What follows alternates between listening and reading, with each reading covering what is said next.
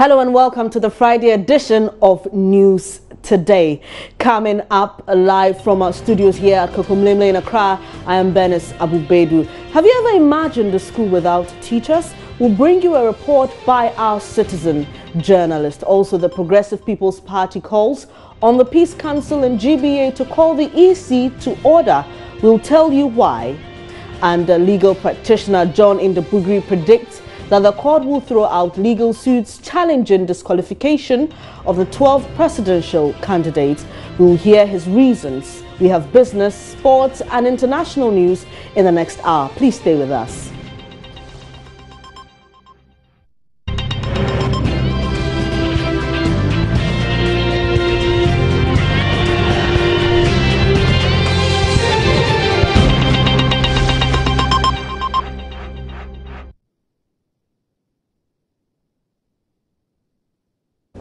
Many thanks for your company. In our very first story, the Judicial Services Staff Association of Ghana has threatened to withdraw its services from October 22, 2016 if government fails to pay up its consolidated salaries. The association says President John Mahama has since June 2015 not appended his signature for the release of funds needed to cover allowances for clothing, rent and some of the needs of the staff.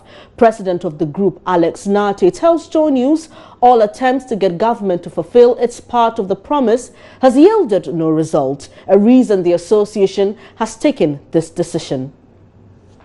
When you are looking at issues that pertain to conditions of service for judicial service staff, the parameters are clear.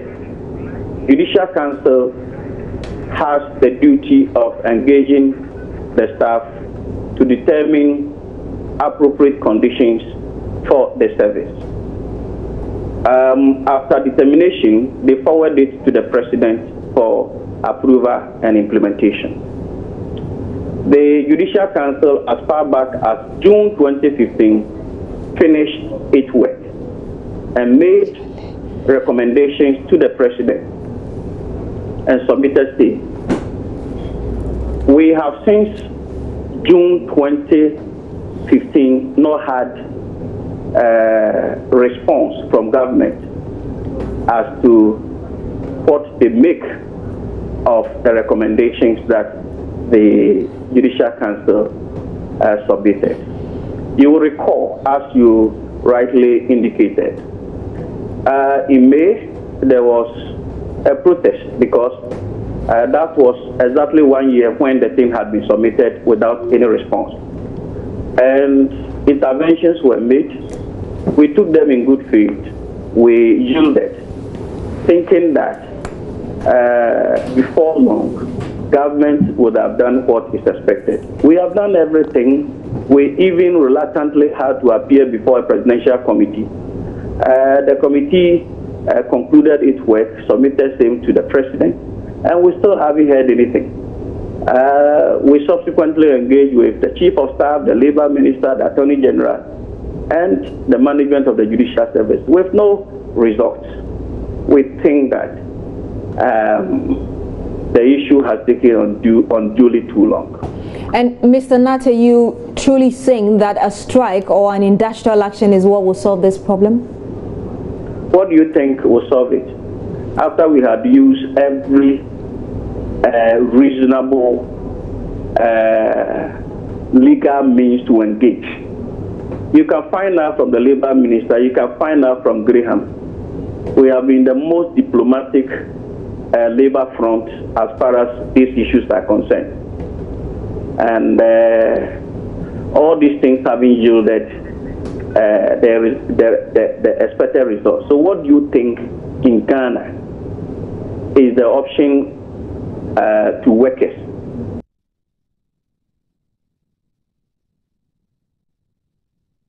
So while JUSAG is threatening strike, the Government and Hospital Pharmacists Association, GOSPA, has suspended its nationwide strike. The pharmacists have been protesting for the last 4 months over the government's failure to address discrepancies in their market premium payment. The decision to call off the strike action follows an emergency delegates meeting. Raymond Tete, a former chairman of GOSPA, spoke earlier on JoyNews Desk. It was an agreement at a general meeting by delegates representing pharmacists nationwide. Has government met your request? Well, we had a series of meetings with the Minister for Labor, and an MOU was signed to that effect that our issues be considered. So what happens next? Before that, did government tell you or did the MOU tell you when your demands would be met? Yes, they said somewhere in January next year we should look towards something like that. But of course, that is not the best. But we are also aware that our patients need our services. So let me find out from you, Mr. Tete, was it a compromise decision? Because you were talking about discrepancies in your market premium. What exactly was agreed in the MOU? Well, as part of the negotiation process, we were informed that if we remain on strike, then it will be difficult for the engagement process to continue. So we needed to show good faith. Apart from that, the National Labour Commission also took the matter to court, and we were summoned. And we've had 2 sessions already. We have also filed in opposition to their request for us to return to work. We are saying that they have to implement or enforce the implementation of their ruling. And we know that 3 major things you talked about before you embarked on the strike was there were conditions of service. You talked about interim market premium as well as the structure. Would you say that you're satisfied with each of these according to the MOU you signed? Well, the MOU has taken on board the issue of the grade structure, and they've affirmed that it will be implemented, and we are looking forward to that. With regards to the interim market premium, government says it is now implementing from January market premium. There's no more interim, and so we'll be invited to negotiate that one. And we think that it will be difficult for our members. I mean, having to give away so much back pay. But then we are looking forward to an agreement on that. Now, as concerns the conditions of service, there's an ongoing engagement with the fair wages. Likely we will start that Monday to resolve the outstanding issue. We are almost done on that. So we think generally there are other aspects that we are not comfortable with, and we'll take them on as they come.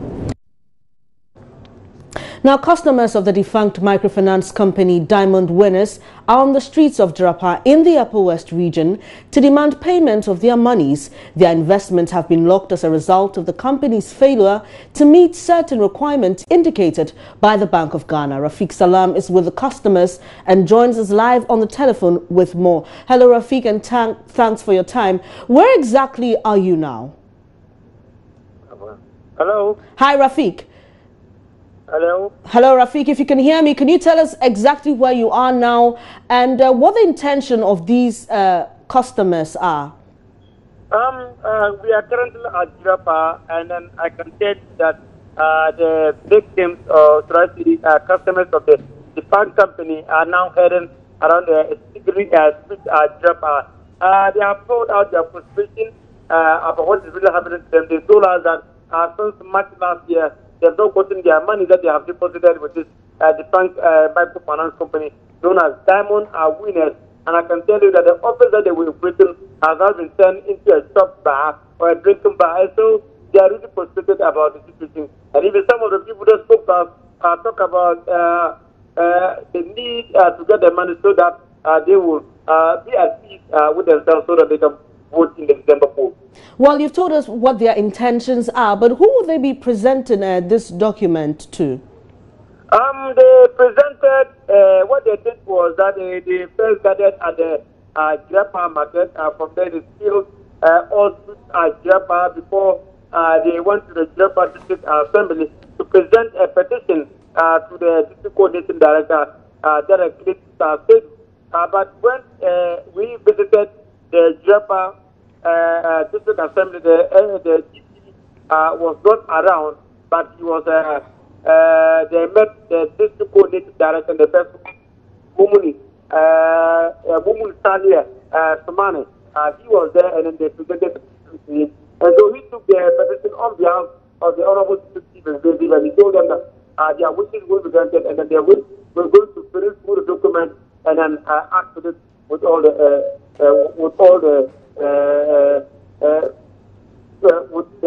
purpose for which it was done. Thank you very much, Rafiq Salam. He's bringing us some updates all the way from the Upper West region, where some customers of the defunct DKM are protesting and actually on a demonstration. We'll bring you more updates later. We'll take a quick break. When we come back, we'll bring you some more stories. Please don't go away.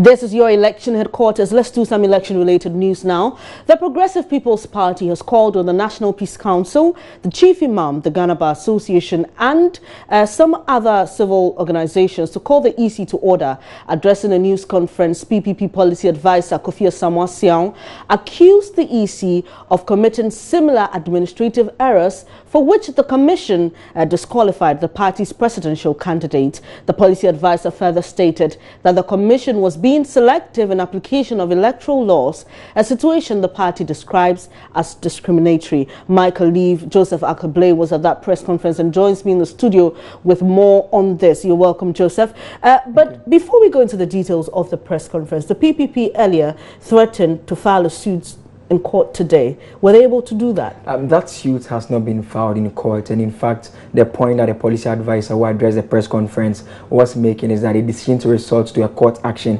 will be one that will be taken by the party's presidential candidate. Now what they are doing now is just to call on such bodies to call the EC to order. So is this so that if they're not able to get their results through this means, then they will go to court? Is that exactly? And the point they are, or the reason why they are asking that these bodies should call the EC to order is the fact that they have the view that the EC is out of order. Reason being that they went further to state instances where they have the opinion that the EC has either acted contrary to the laws of the country or the EC's own electoral laws, or in some cases committed electoral or administrative errors, just like the EC accused them of committing. So did they give any examples? They talked about the receipt that they were given when they made a deposit to the commission. I'm talking about the payment for all the 170 parliamentary candidates. They are saying that the receipt that was written was error-ridden.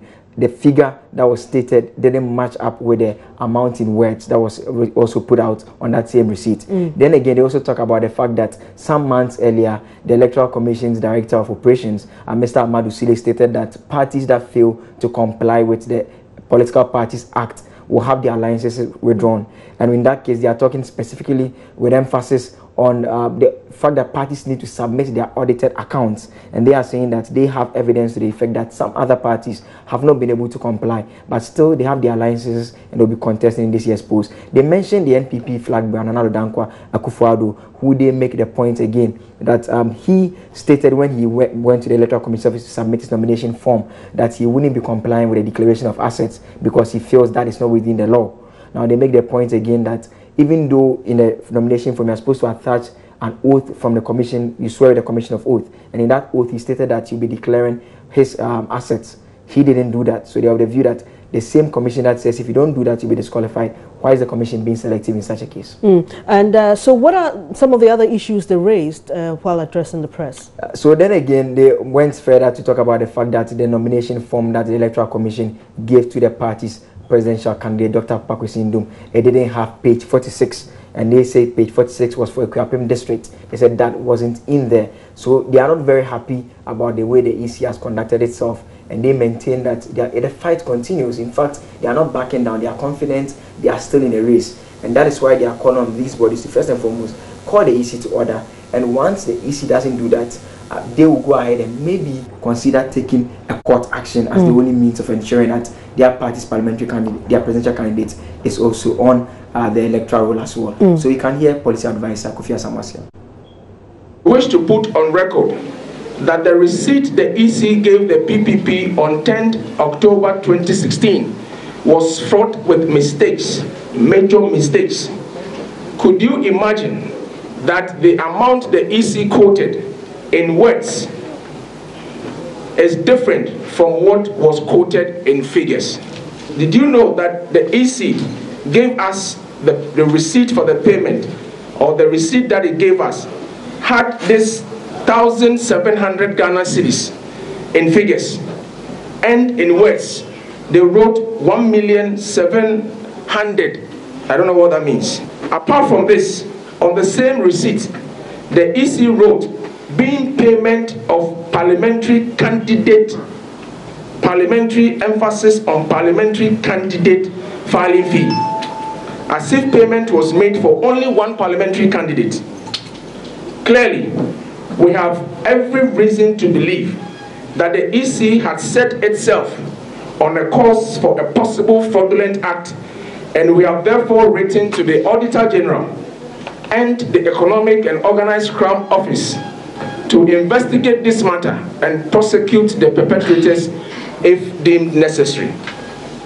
Does this not mean that it is possible for everyone to make administrative errors? If this is true, why does the EC want to work together with political parties with iron fist? Why is the EC adamant on its position and is not ready to open up for discussion? The EC gave us nomination forms to complete. It is intriguing the EC wants to be seen as an institution incapable of mistakes and committing errors, yet they are not immune from administrative errors, and I've just cited one above.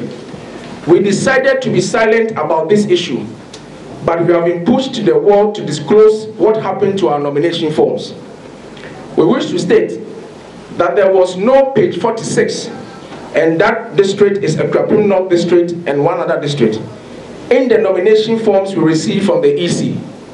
However, we in the PPP did not take them to task that the nomination form was illegal and doesn't qualify to be received.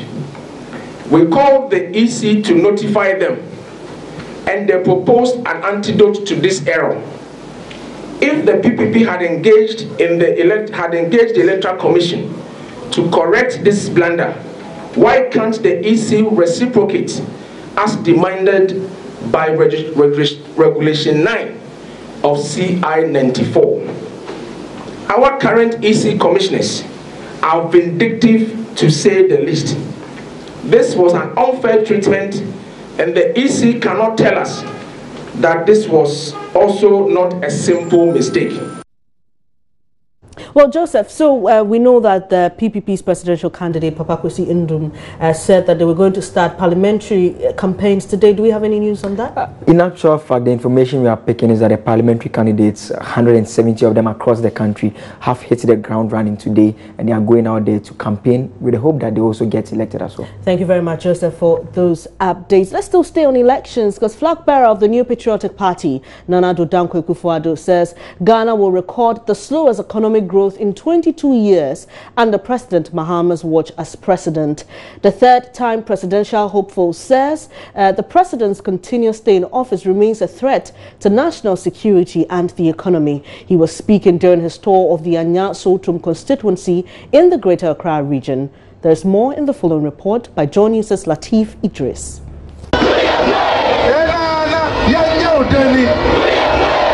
The bus for the New Patriotic Party's campaign has landed in the Anya-Soltum constituency, and the reception and the response of the people has been massive, right from Tabora Junction to Alaji to the University of Pentecost campus.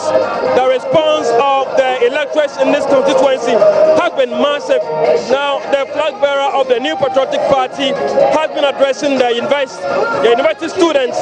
I'm talking about the students of the University of Pentecost, Nana Addo's message is straightforward and simple, that the students must think about their future and that President Mahama remains a threat to the development of this state.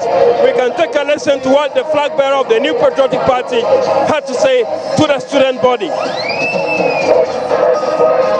Every year since John Dramani Mahama became president, our economy has shrunk.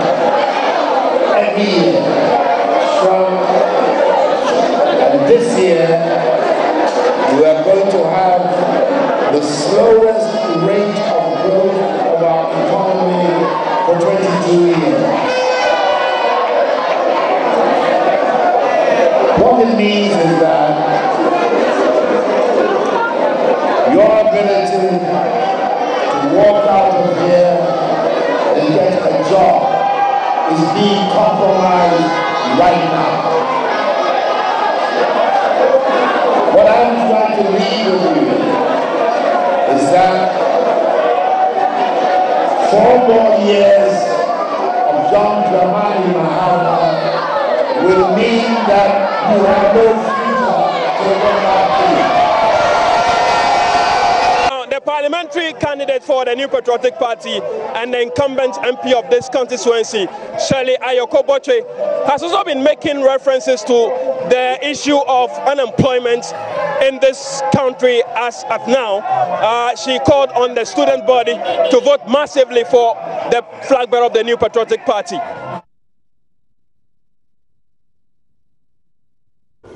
President Mahama is also on the road, and yesterday he hit back at MPP's vice presidential candidate, Dr. Mahmoud Bawumia, on his interpretation of the recent Moody's rating of the Ghanaian economy.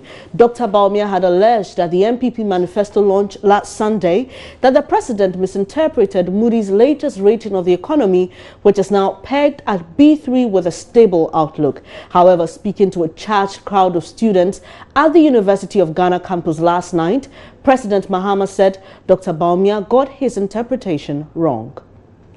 The president commenced his campaign activities for the day at about 2 p.m., stopping first at the Abeka market. President Mahama, in a brief address, urged traders at the market not to engage in violence before, during and after this year's polls. We just came to visit you. This is not a rally. I'm only greeting you and reminding you that we are voting on 7th December. Let's all have a good heart and be peaceful during the polls.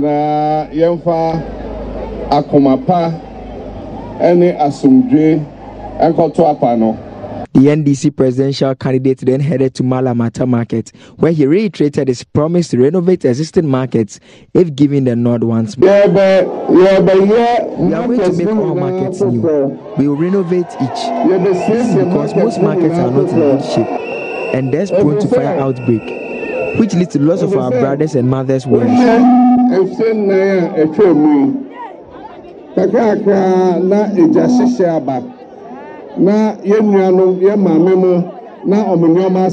The president then addressed a mammoth rally at the Kotobabi Park, where he took a swipe at the opposition MPP.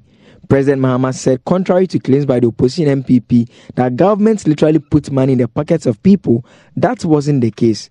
Governments, he stated, provide opportunities for people.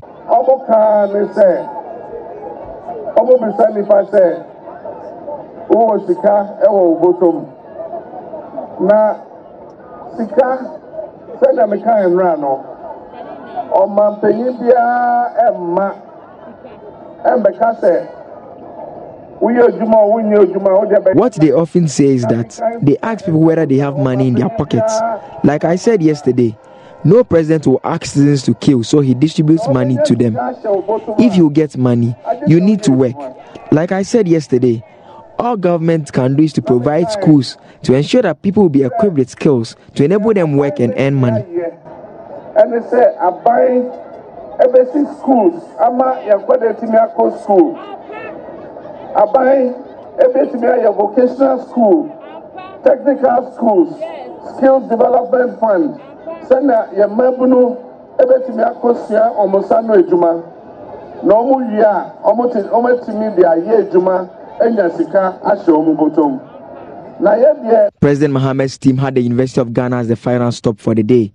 President Mahama presented braille versions of the NDC manifesto to some visually impaired students, after which he addressed the teaming students. The leader of the governing party decided to reply to Dr. Baumia on claims made by the latter during the NPP's manifesto launch that the president had wrongly interpreted a recent publication by the ratings agency on Ghana. It is the same with the economy. If you create the impression that the economy is in crisis, Ghana is going back, despite all the scientific basis, even from outside, Moody's comes and upgrades us and say there's more confidence in Ghana's economy. We've gone from negative to stable. And then somebody who calls himself an economist can stand and say there was no Moody's upgrade. I can't think far, I can't think far. So government's first responsibility is job creation. Still on the elections, the Electoral Commission has justified the disqualification of former First Lady Nana Akufo-Addo Rawlings from contesting the December 7 general elections on the ticket of the NDP. Lawyers for Mrs. Rawlings had challenged the basis of her disqualification in a letter threatening legal action if the EC failed to reverse the decision. The Commission responded in equal measure Thursday evening, insisting that disqualification was justified. Here's a News Desk report. Lawyers for the Electoral Commission have mounted a strong defense in an 11-page response after lawyers for the NDP flag bearer Nana Akufo-Addo Rawlings challenged their basis for disqualifying the former First Lady. According to the EC, contrary to the position of the NDP lawyers that the Commission had no power to proceed in the manner they did by disqualifying the flag bearer, they argue that per the Public Elections Regulations 2016 CI 94, Regulation 9.1, a candidate shall be considered to stand nominated unless proof is given to the satisfaction of the returning officer of the candidate's death, withdrawal or disqualification, adding that the rule insists the returning officer shall give the candidate an opportunity to make amendments or any alteration necessary within the stipulated nomination period. However, this, they explain, is conditional, constituting a correlative right enjoyed only within the stipulated nomination period. Failure to make alterations within the stipulated nomination period would render a candidate's nomination invalid, they added. Plus, the CI 94 made no provisions for an extension. According to the lawyers of the AC, in the specific case of the NDP, they presented their nomination forms a day to the final day for the nomination, although all candidates were urged to submit their nominations as early as possible. The Commission thus was unable to accept Mrs. Rawlings' nomination as the number of subscribers to a form did not meet the requirements of Regulations 2B of CI 94.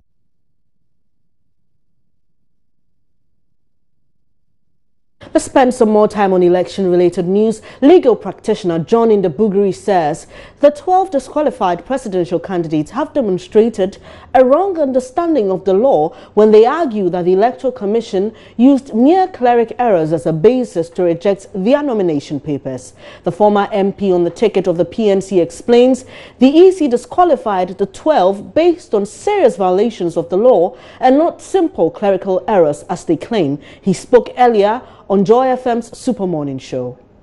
No law which says that the person who has done multiple registration should be convicted before he is disqualified from doing ABC. This is pointing to Section 9 of CI 94. It doesn't say that you must prosecute the person before he is disqualified. But if a person is not prosecuted, how then do you convict the person? The Electoral Commission has a database, so they know those who have done multiple registration. What do you make of the provision in the same CI 94 that says the EC, has the responsibility to give the party involved or the affected party an opportunity to rectify any anomaly found in the nomination form? No, I think that is a complete misinterpretation of the law. I understand that portion to be dealing with what you started the interview with, clerical errors. Your name is wrongly spelled. Maybe you have quoted your telephone number wrongly, and so on and so forth. Not when you have done something in violation of the law. You cannot be called to come and correct a violation of the law. There's institutions that are not allowed to aid people to violate a statute. And I'm saying that it is not one of the instances that you have violated a section of the law, therefore it becomes necessary for you to be called to come and correct it. It will refer to very simple clerical errors. And these things must be done within the nomination period. Do you feel that the litany of challenges and the potential court cases could derail the timetable for our elections? Well, I'm not a judge, but you see, just like in the first Indum case, some of us opine that the court will throw out the application because the courts are sitting there to do substantial justice and not to, engage in frivolous things. So I don't see that any court action will pass muster just based on this technical interpretation of the law. So they may go and they will be thrown out.